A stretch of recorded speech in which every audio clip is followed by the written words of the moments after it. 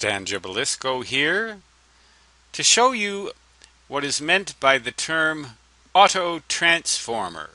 Autotransformer. It's not an automatic transformer, but it's a transformer that is contained entirely within a single winding or a single coil of wire.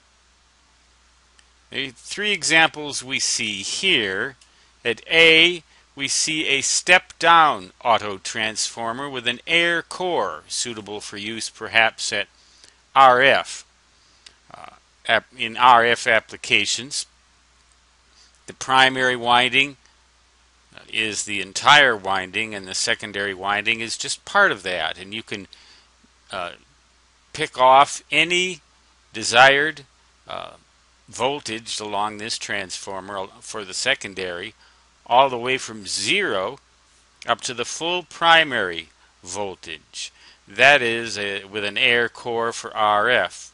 This one has a laminated iron core and is a step-up design.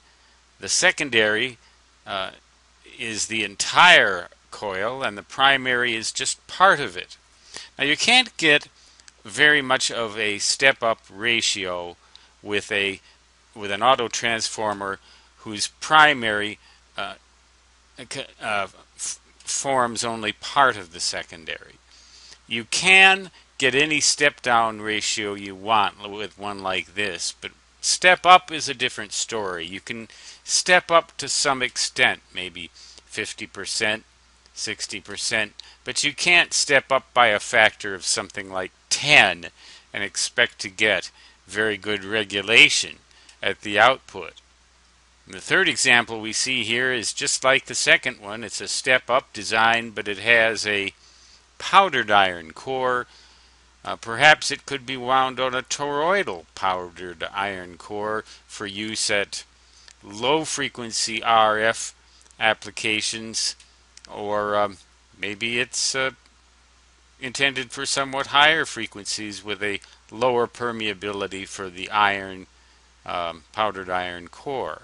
But again, you can't expect to get very much of a step-up ratio with an autotransformer.